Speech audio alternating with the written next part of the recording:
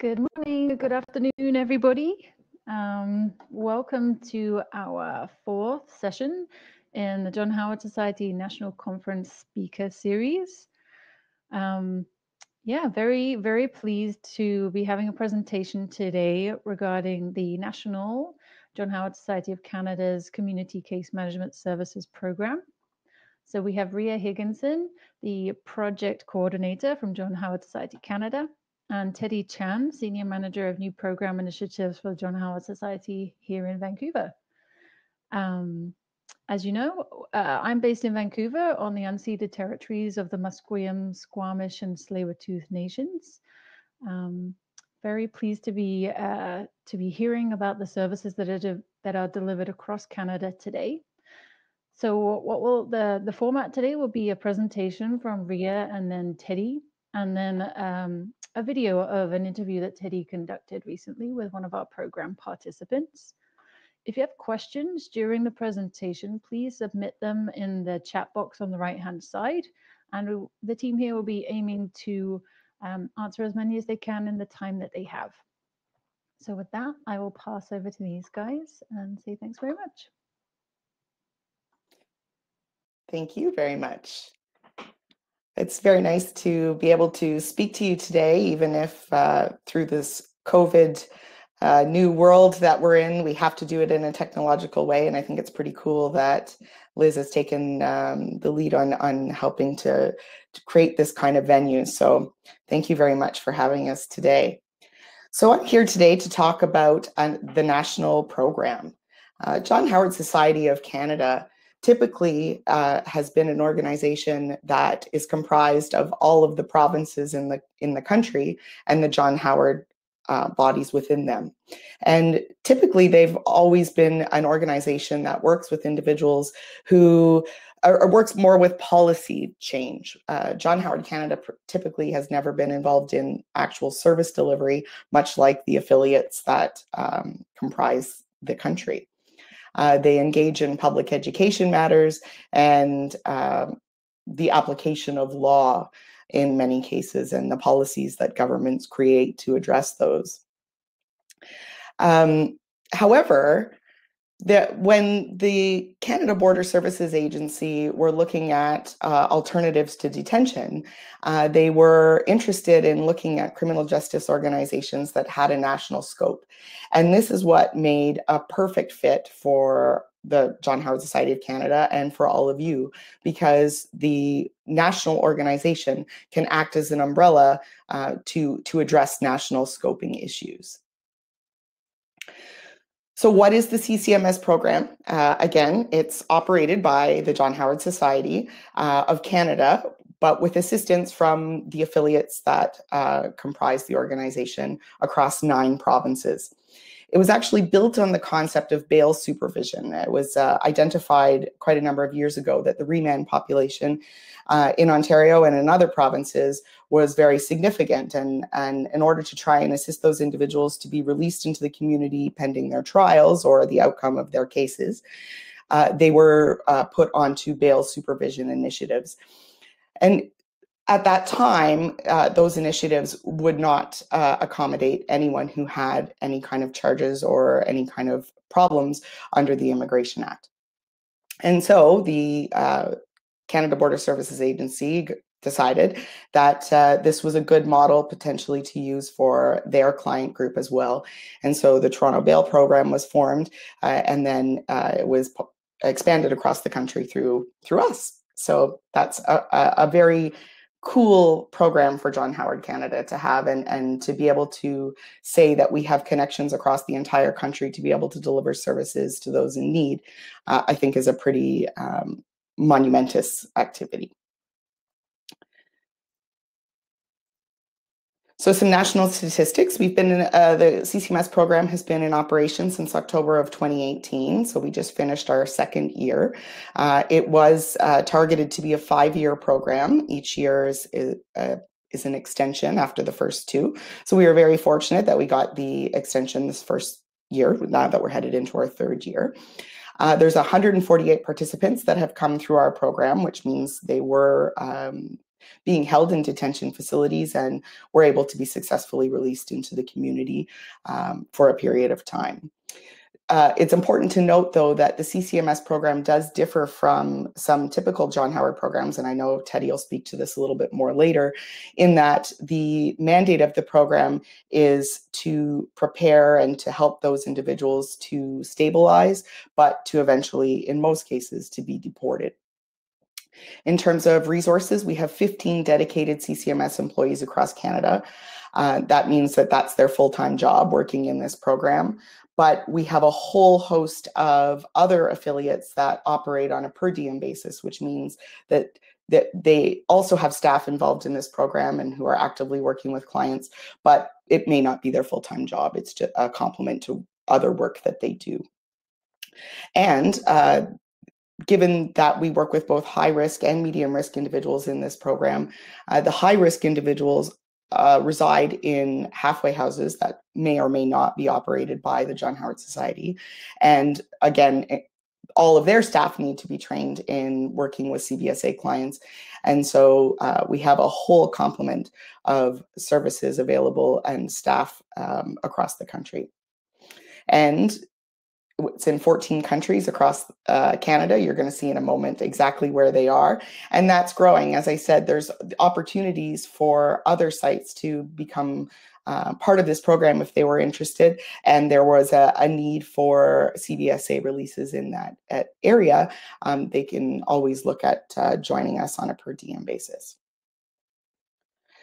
So here you can see across the country exactly where all of the affiliates that are operating currently are. Actually, some of them I haven't listed on this because they haven't had a client yet. Not every area has as much demand. And so areas like Newfoundland, unfortunately, we're very able to provide service there, but we just haven't had any releases in that neighborhood. So this is where the releases have happened to date.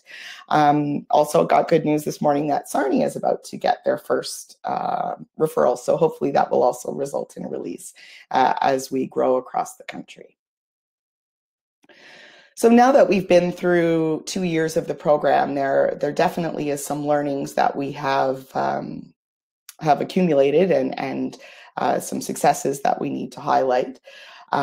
So we're in the process of compiling national experiences and outcomes to be able to make impact on national systems. And Teddy's going to talk about one specific example and how we were able to make a significant impact on the systems that impact immigration clients. Interorganizational collaboration. This is the first time we've ever had John Howard affiliates working together on the same project across the country, and that is a pretty amazing thing. So we need to increase that collaboration more, but we've already seen it make significant differences in how we work together as John Howards. We're seeing increases in dialogue across regions. A lot of the regions are developing CBSA regions to be able to contact their CLOs, and which are the Canada Border Services workers, essentially like the parole officer type thing, in order to work better together and to work across sectors. So I think, again, those are some very cool things, and Teddy's going to give you some really concrete examples about how we've done that. Plus, of course, as always, there's just really opportunities for shared learning and to discover what's working in different provinces across the country with the same client group can really help to inform the program going forward. However, of course, there are some challenges. Nothing is ever without some areas that could really be improved. And so one of the challenges that faces the CBSA program in a way that maybe isn't impacted in other John Howard work is that almost all the clients that come through the CCMS program are foreign nationals. And as a result, they're not entitled to any government services funded in Canada. So housing security is a problem. Accessing healthcare, they're not entitled to use those services without cost. not able to access social assistance funds, and need a work permit in order to be able to go to work and to be able to try and get those supports themselves. So it really does create a bit of a different challenge, because many of the social programs or referrals that we would have made to a John Howard client just simply aren't acceptable or reasonable for this client because they can't access them. So that does create some additional challenges to us. Another challenge that we've really seen recently through the COVID epidemic has been increasing bed usage. So our high-risk clients must reside in a halfway house until they can be de-escalated. And we don't have high-risk beds in every site across the country. And right now, because of travel restrictions, those beds are full, and we're not able to move those clients either into lower risk housing or as they de-escalate, or move them out of the country to open up the bed for someone else. And so that is creating some pressure on the system. So we're definitely in need of high-risk beds, especially for female individuals, because they don't make up a very large percentage of the individuals that would come through this program, but we need to have a bed in case there is someone who could come through the program, and we don't have that right now. So those are some of the areas that we'll be moving forward to in the future and in the coming months to try and address some of those issues and work through the COVID crisis. So, now I'm going to turn it over to Teddy, who is going to talk a little bit about how the partnership between John Howard Canada and John Howard Vancouver works, and how the program works in Vancouver, and some of the cool innovations that we've been able to accomplish there.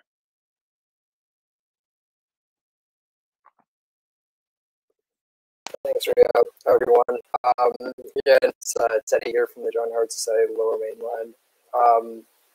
I'm going to turn my camera off momentarily after I do a quick introduction, just to minimize the feedback that I believe may be caused due to an overuse of the internet for this webinar. I think to carry on representation of the John Howard Society of the Lower Mainland and with supports of John Howard Society BC, getting to practice the themes of alignment and collaboration and learning across Canada has been a wonderful experience, and one that I, am eager to kind of share reflections on.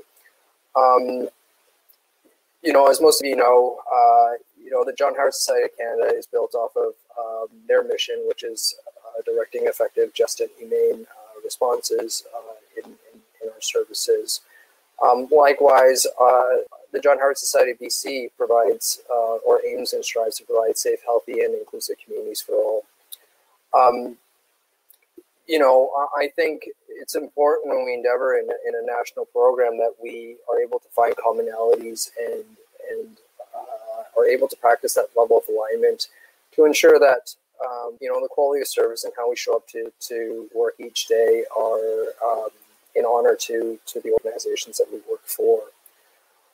So with that said, today we're using CCMS as almost a case study to explore how the last couple of years have gone, specifically in representation of our region here. So for those who are newer to the CCMS conversation, you may be wondering, how does CCMS align to JHS programs? Rhea had briefly overviewed that the CCMS participants are people with no status for foreign nationals. They are refugee claimants, can be protected persons, which is a refugee, and sometimes with some form of danger opinion. How JHS has stepped in to respond to this is there was an identified service gap. As most organizations most immigration organizations are out there to provide the supports for people who are focused around settlement services. These are primarily people with refugee or refugee claimant statuses, and perhaps permanent residents.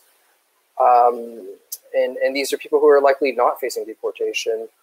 One of the grim realities of the CCMS program is that we are working and potentially work with people who might not be settling in Canada, and the reality of a deportation might be the case for this individual. I think, you know, in a lot of the values that we represent across Canada, you know, the recognition that the human being still requires a level of hope and service, and that level of requirement is, I feel like, how our organization has been able to fill a service gap that has been identified in our region. And not speaking for any other region, I would think that that would be the same case for other John Howard societies across Canada who hold this contract.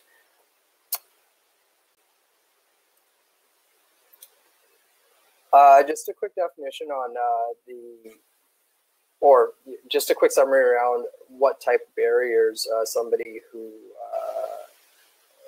may be going through this program may face. You know, people with no status have limited and no access to social services, medical coverage, income assistance, work permits, identification, and other basic rights or needs to life. A lot of these barriers are caused, you know, both on a societal and you know, cultural sense of belonging lens. Some of it is more technical in the sense that with no status, you just don't qualify for Canadian health. You don't qualify for social assistance. And it becomes kind of a cyclical process. You know, if you don't qualify for social assistance, you know, are looking for a job, but in order to get a job, you need identification. And without any of those statuses, none of these processes can begin for many of the individuals that we work with.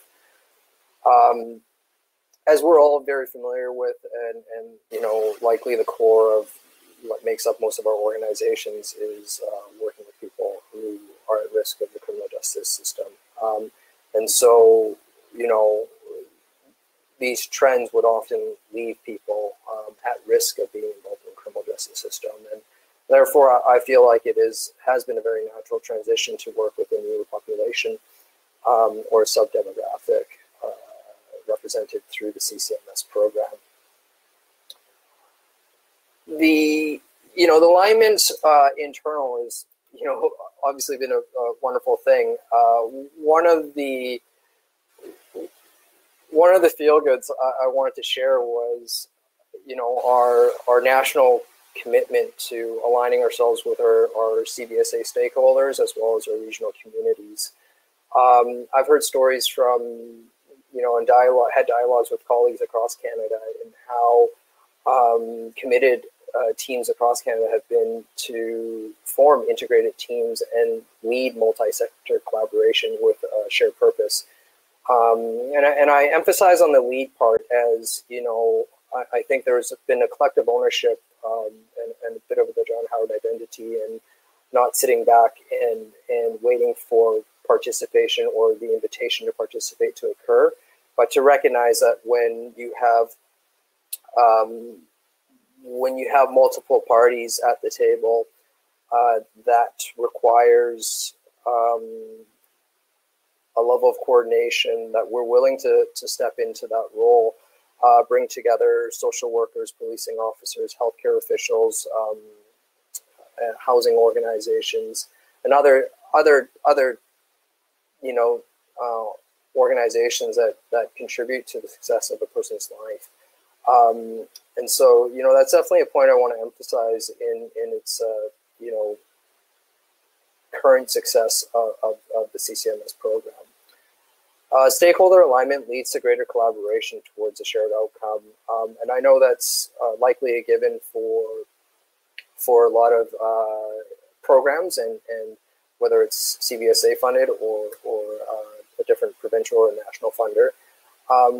But I hope to illustrate a couple of examples where we've invested on that alignment early on and has resulted in a level of collaboration, but also resulted in tangible outcomes that are most beneficial to the service users themselves. And lastly, you know, we pride ourselves on building and strengthening relationships in achieving this alignment and fostering this level of collaboration. And, you know, I think when we show willingness to work through the ups and downs, that energy becomes contagious and will hopefully have a positive impact on the systems that we participate in and work within. Yeah, I say it's really awkward talking to a blank screen. I don't see any participants here. So segueing to the theme of collaboration, you know, as Rhea shared, you know, the alignment of our agency as well as our ability to work with stakeholders isn't invested on nothing. You know, the alignment has impacted our ability to collaborate and work with systems. And, you know, one of the examples that I want to share is when we're able to work together, or, you know, one of the examples would be the population that we work with, as I highlighted, you know, don't have status and don't have identification. And so applying for something like a traditional work permit is quite a complicated process. You know, the traditional process requires possibly an immigration lawyer or consultants to help navigate through the system, needs for employment offer from an employer. So that's, you know, obviously having accessibility to employers. A need for a labor market impact assessment, as well as documented forms for proving your skill. You know, this was an early theme that I think a lot of regions had struggled with early on when endeavoring into the CCMS program. We've participated in national calls as well as, you know, regional feedback with our regional CBSA teams. You know, as a result, this advocacy had made an impact on systems, and now, you know, there's a national change where anyone enrolled in the CCMS program has an expedited process to apply for national work permit. For us, you know, I think that's something when we first endeavored into this project that you wouldn't think that an organization or regional organizations like ourselves are able to make that type of momentum shift. But it's been absolutely inspiring to gain the support of CBSA and gain the confidence of CBSA that our feedback does matter and that it does ultimately impact in a positive way the population that we serve.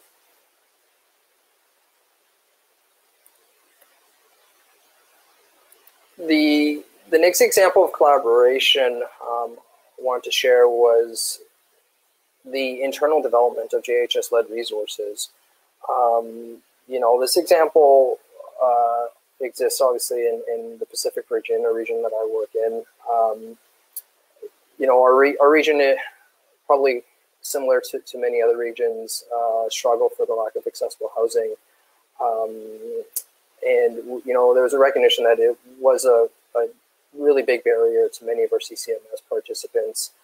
The development of a medium-low intervention CCMS residence was identified by a need of the organization, which hosted the conversation with CBSA. They were conversations that the early conversations took months, and you know, the building of this idea, you know, required a lot of shared ideals, as well as a recognition that you know, the human being themselves would be most negatively impacted without this resource. As a result, you know, it was about, I think, 8 months of dialogue, you know, from regional to a national conversation where we were able to secure funding for a year's project for a 4-bed medium to low intervention housing for people who are a part of the CCMS program. The phase 2 section of this program is quite exciting in itself as well. The current housing has capacity to grow into a 6-person home with the intentions to assign or allocate that housing specific to women and potentially children. I think this is, again, a service gap that is currently not met across Canada. It's something that resonates both with John Howard as well as CBSA. It's just another example that hopefully illustrates that if you have alignment in services amongst organizational members and stakeholders, collaboration becomes almost natural.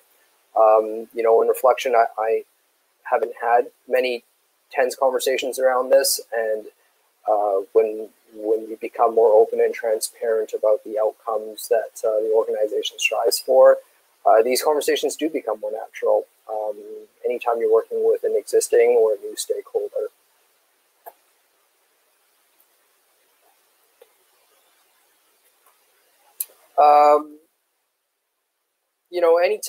Anytime we make progress and developments around our impacts on the work, we also want to remain humble and in our ability to learn and adapt to continue on improving services. A couple of quick reflections in our year and a half endeavor into the CCMS program. I think it's important to share that any organization out there looking to build new programs and to establish new relationships, it is important to invest the time to fill in the gaps and learn together through tensions and diverging opinions. It's often those needs that are unmet earlier on that resurface as tensions later on that create blockages and barriers to shared outcomes. We've had the privilege to make the decision-making process a collaborative one and acknowledge that each other's perspectives and inclusions are respected. We recently had a new CLO jump into our region about a year ago, and I think there was definitely hesitancies in our internal CCMS team in a change and a change of perspective. One that was originally stigmatized as potentially a little more clinical or institutional in their approach. I have to give kudos to our regional team here in their commitment to building a strong relationship and investing that time in sharing the organization's vision as well as the program's mission. The development with our regional CLO has flourished to a point where they have become our biggest advocates regionally as well as nationally in collaborating on service level design. So, our commitment to show the human nature of the work that we've achieved and not just, promote the success of the program based off of just purely statistics and numbers. It is up to us to humanize and illustrate the lives that we work with. And I think, another example of how our organizations across Canada can help lead the way in that is we've, in any reporting to systems, you're required your basic agreed reporting. In this case, it's they're usually in the form of protected B documents. One of the things that our regional team had wanted to do and proactively lead and humanize the lives that we work with is provide monthly summaries around each individual that we've worked with, and not necessarily the level of accountabilities that they've met conditions or not met conditions, but really share and focus in on individual goals, the strategies, the journeys that we've participated with people along the way. And you know, I think although it might not be fully recognized openly, there's a level of belief that it's that level of engagement that hopefully further humanizes the work that we do and allows a stakeholder like CBSA to consider that as an integral component of our service delivery.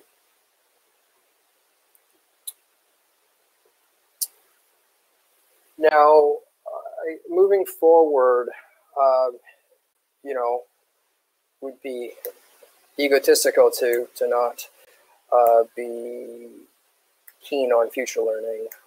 You know, some of the projects that we have identified that we want to continue honing in on and welcome the collaboration from our colleagues across Canada would be, you know, develop a capacity for in-house English classes for people who want to learn but can't access alternative community courses, whether that's a financial barrier or social cultural barrier.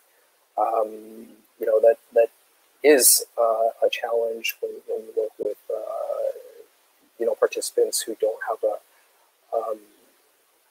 a predictable language that we can communicate with. The second one is connecting people in and with communities of their identified cultures, recognizing that it is a challenging time for them, and although we may not have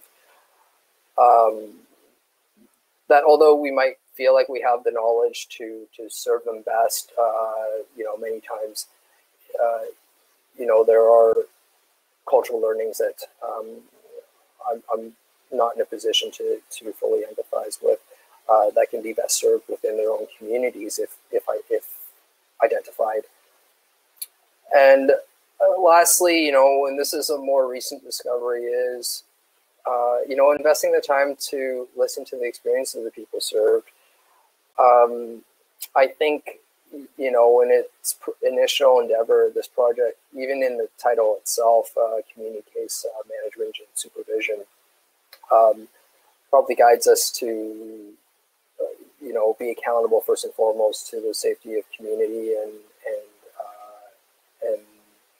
you know, our neighbors and loved ones.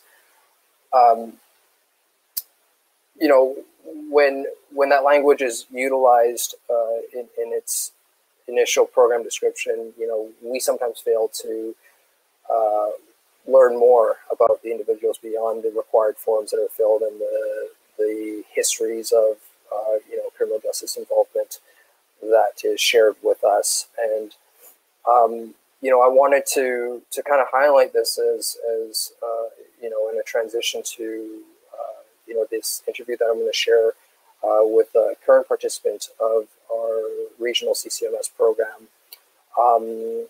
and how even in the conversation itself, even though I felt like I had known a little bit about this gentleman, that in this 15-minute clip, that there was just so much more that I had learned, but also was humbled to learn and understand.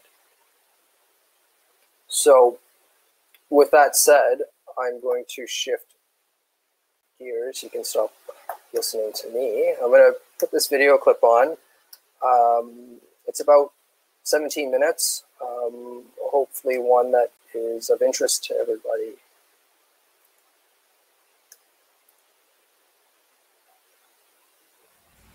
Hi everyone. So I got Cameron here, who is a part of our CCMS program in the Pacific region. You know, I'm going to do a quick introduction. I'm going to let Cameron do a quick introduction of himself, and then we're going to do a quick question and answer where Cameron can animate a little bit of his story and his journey to Canada. So Cameron, I'll pass it on to you. Well, my name is Cameron. I'm 27 years old. I'm obviously a male, and I'm from Gastonia, North Carolina. That is a small city on the east coast of America, but it's somewhat further down south, so not up, down on the map. So, and if you've never heard of my city, Gastonia, we're about 25 to 35 miles outside of Charlotte, North Carolina. North Carolina is a pretty long way from the Yes. Canadian border, let alone Vancouver. Yes. What brought you to Canada, and and in that decision, why Canada? Well, I had been to a couple different places in America, and I just started to see like certain politics and views that were going on in America, and how my beliefs didn't really line up with the leadership of the country. I had a couple of serious incidents that occurred, and I just didn't feel really safe anymore in America. And of course, that's just completely just my opinion on it. However, that is what essentially inspired me to come to Canada and take the risk of going somewhere that I'd never been before in hopes of having a better life. So I just didn't feel safe anymore in America. And I had never been to Canada. When you're in America, it's kind of funny because Canada is just north of America, but you don't really hear a lot of things about Canada, even though we're just right there. I was actually in Seattle, Washington, when I decided to travel to the closest city that was near the border and just take a chance just crossing the border. And I ended up here, so yeah. What did that journey look like in crossing? Actually, it wasn't as difficult as what some people may think. I got on a bus and got to the closest city to Canada that was actually still in America, and I walked the rest of the way into Canada. And so I really didn't have that far to walk.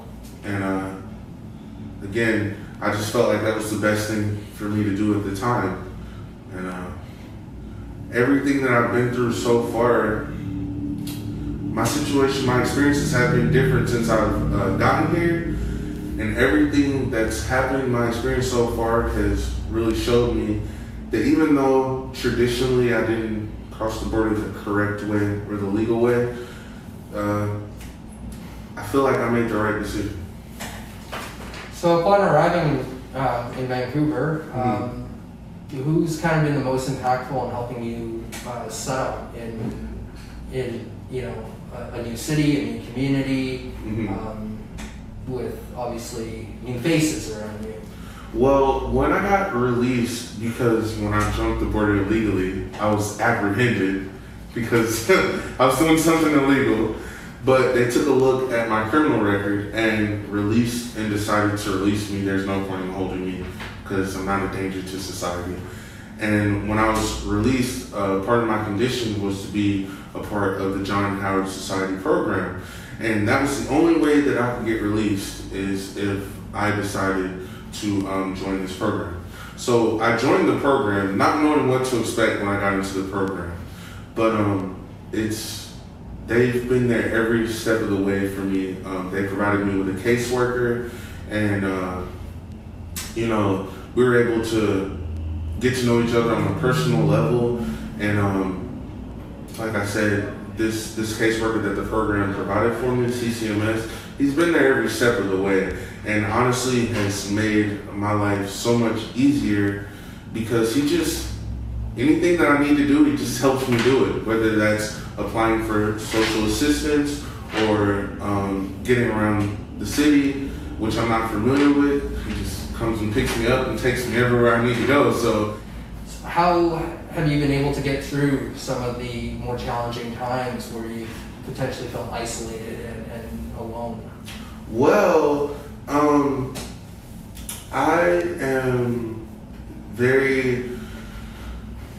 the way I process information is different. So I will try my hand and I will give 150% in whatever the task is, whatever the goal is, and I'll do what I have to do to get through it. And when I've done everything that in my power that I could do, I pretty much I don't worry about it anymore. And as long as I give 150%, that's what I do. And also my caseworker is been very good at like reassuring me because of the COVID outbreak. Everything's been really slow as far as getting my documents back from CBSA, and just various other things have been very slow.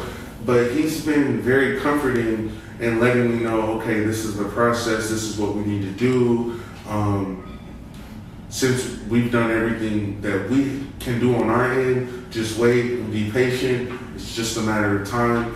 And also, it's been very stressful living in the shelter. They have us in rooms, 6 men, 2 a room. You know, these are anybody, types of people from off the street, and you really don't know what to expect until you get into the situation.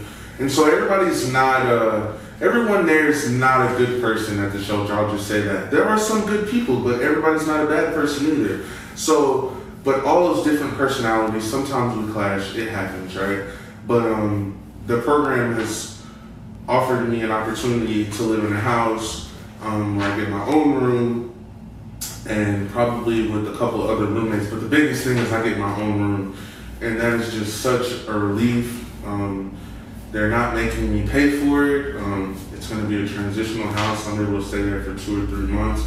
And honestly, after being 3 months in the shelter during this COVID outbreak, obviously, this is like the best opportunity for me, honestly, for my sanity, because it just gives me a break, and I can go somewhere and close the door behind me. I don't have any outside interference.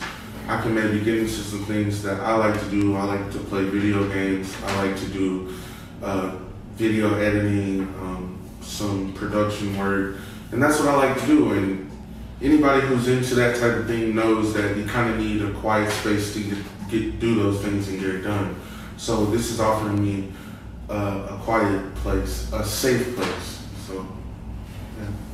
With a housing opportunity on the horizon here, what are some of your kind of goals for the future? What are you hoping for? Well, again, this is a transitional house, so the goal is not to stay there forever. But while I'm there, I'll have the opportunity to apply for a worker's permit and wait for that to arrive. And once I get my worker's permit, it'll be good for, I think it's 6 months, at least 6 months, and I'll be able to essentially live a productive life, as productive of a life as I want to, which I'm very ambitious. Plan on getting a job, and after I transition out, I want to get my own place and maybe find another roommate situation or whatever the case may be, and just be as independent as possible. So, I mean, obviously there's, as you articulated, some processes in place that requires a bit of patience. Yes. How do you plan on,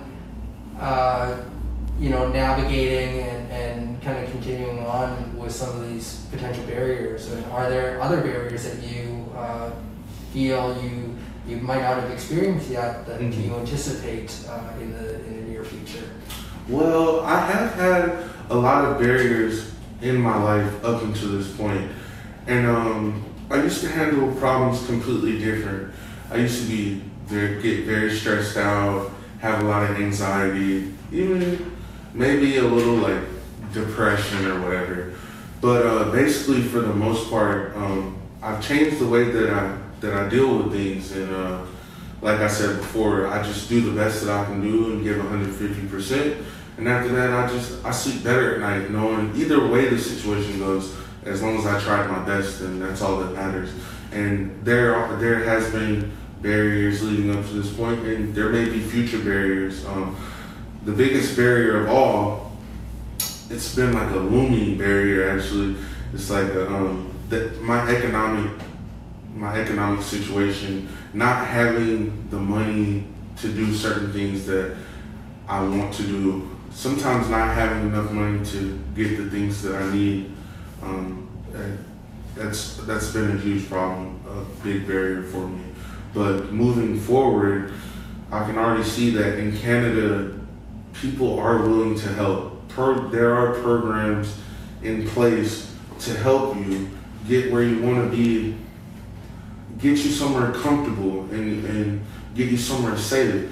And that's not something that, you know, that's not something that I've received in America. That's not the type of help that I've gotten in America. In America, help has been very scarce, and that's what caused me to cross the border, is because essentially I was looking for help. I was looking for people that would help me. I was looking for programs that would help me. But for some reason in America, it just seems like all the wells are dried up there. I don't know why. I feel like it is a systemic problem, and it's just in layers.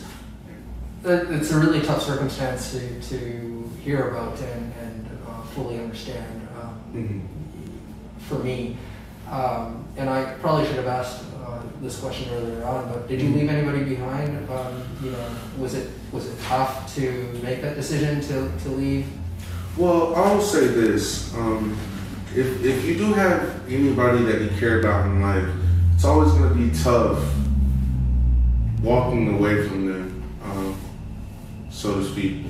But in my mind, the way I rationalize it is, I think it's okay to walk away from someone that you love in search of a better life for yourself, because potentially what can happen is that can open up the door for you guys to reunite down the road. If you set yourself up for success and you do accomplish your dreams and goals, and you do get to a point in life where you're financially stable, then you can go back and cement those relationships again, you know. And sometimes you do have to leave.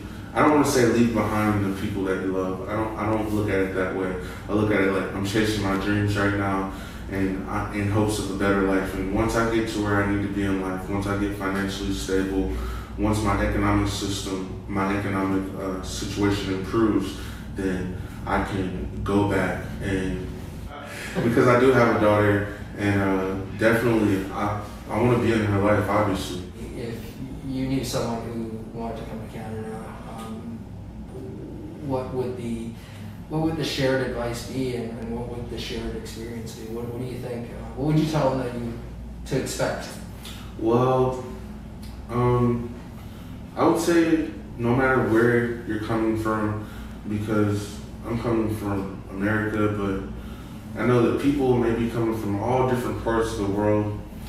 And honestly, what I've experienced here is help, okay? Like, when you get here, there's people and programs in place that will help you.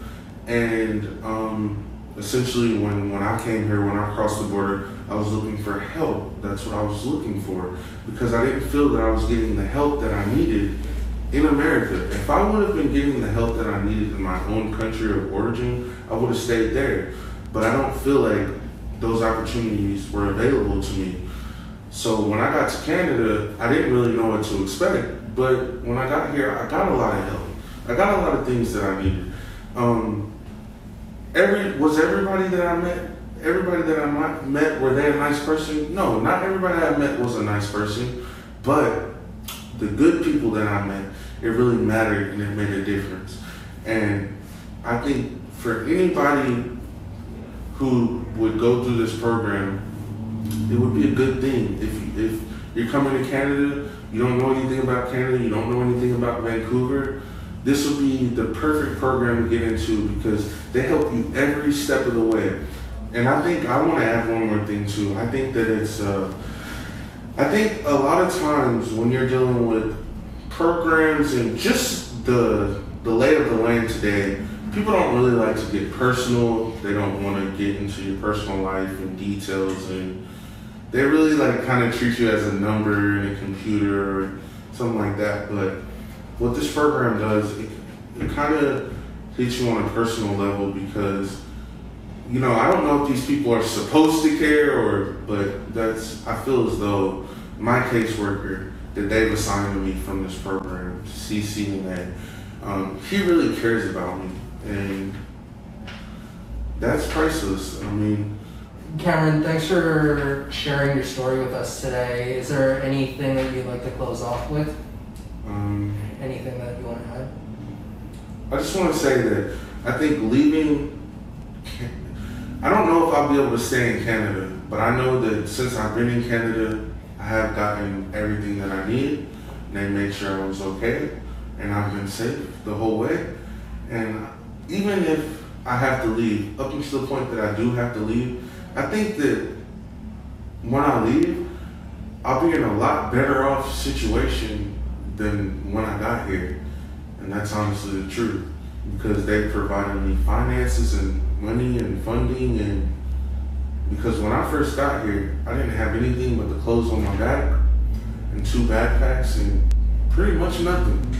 And when I leave Canada, if I do have to leave Canada, I'll be in a much better position than when I first got here. And I'm not looking forward to going back to America. And this program is somewhat the reason of that. So it's kind of like a double-edged sword, because these people are so good. It's like you don't get this type of treatment everywhere.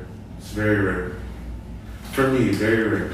Well, it's really humbling to hear, Cameron. And once again, thanks for sharing your story today. And thanks everyone for joining us for this quick conversation. And happy 2020 and beyond. Awesome. Thanks, Cameron.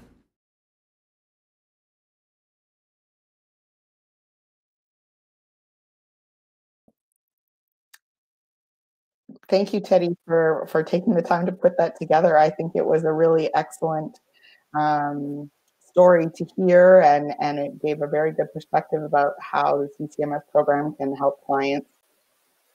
We do have a couple of questions that have been posed, and some of them I know the answer to, some of them I don't. Maybe Teddy might know some of the answers too. But one question that we got was, do CCMS clients have any grants available to them for education or options which may facilitate them applying for a study permit? Have you ever had that situation come up in Vancouver that you know of, Teddy? Not that I can speak of. Yeah. No. So I guess the sort of long and short answer is that there isn't a grant available that I'm aware of. Certainly, the CBSA does have some funds to help support clients in the community, but I wouldn't suggest that they would be providing entrance to Algonquin College or to colleges and universities or something like that. Now, if a client came to us and asked specifically for a study permit because that's something they were interested in, I suppose we could probably help with that, but their eligibility for things like OSAP and those kinds of things won't happen. International students don't get that kind of that kind of assistance from the government. So it's just probably an unlikely scenario to happen. But if it did, then I guess we would look a little bit more into it. And the second question that we got was, as there are some clients who are going to be deported, are we able to help ease their transition to the country that they're being deported to? For example, do we reach out to international organizations such as the UN or something like that? I certainly am aware of some situations where the client who was being deported had maybe some health issues that required prescription meds, and there was some concern that when the client left the country that maybe it would be difficult for them to access those meds on the other side. So they were able to take a 3-month supply with them in order to try and help see them through that bridge. I'm not aware of any direct contact with international organizations. It's certainly an interesting thought. I'm not sure that we have a lot of necessarily pull over what happens over there, but it would be very interesting to create a relationship where we could hand off the client maybe to another organization that may provide similar type services. Do you have anything you might want to add to that, Teddy?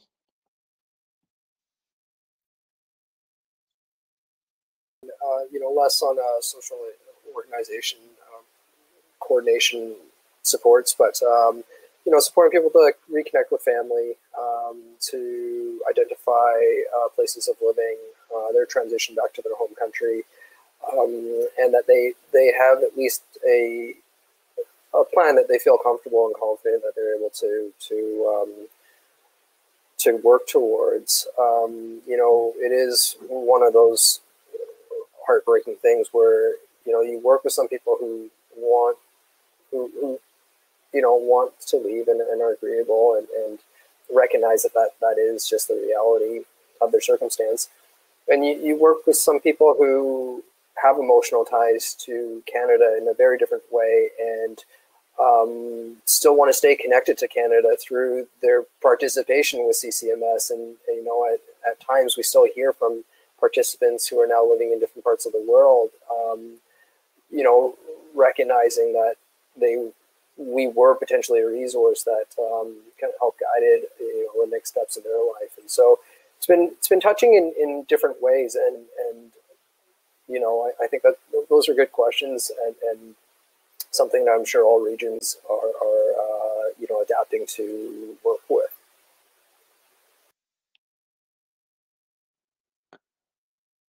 Well, I don't see any other questions right now. And we have about 4 minutes left. So if there aren't any other questions,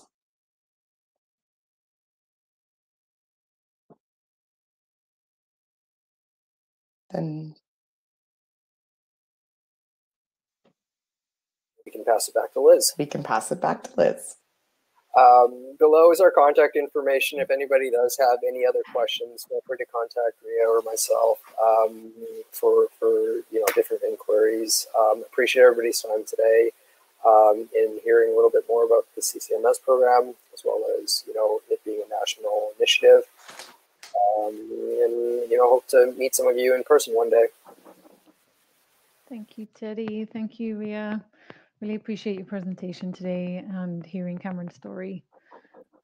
Yeah, it's very impactful. It gives such an additional insight into what people are navigating when they're working with us, and the histories that they bring with them, and yeah, their personal stories. So thanks very much to him via you for taking the time to do that and being open to answering questions. Yeah, perhaps if more comes through in the days ahead, you've got the contact details here if you want to get in touch with Teddy or Rhea. And that draws us to a close for today's session. Just a quick plug for next week. We have Mo Kaczynski and Pam Young presenting. They are some of the founding members and senior leaders of the Unlocking the Gates program. They'll be delivering a workshop on the value of peer mentorship as people transition to the community from corrections. And they'll also be talking about the impact that COVID-19 has had on their programming. So I hope everyone can join me, and please spread the word. Everybody's welcome to listen in and get in touch if you have any questions. Thank you so much. Have a good day, everybody.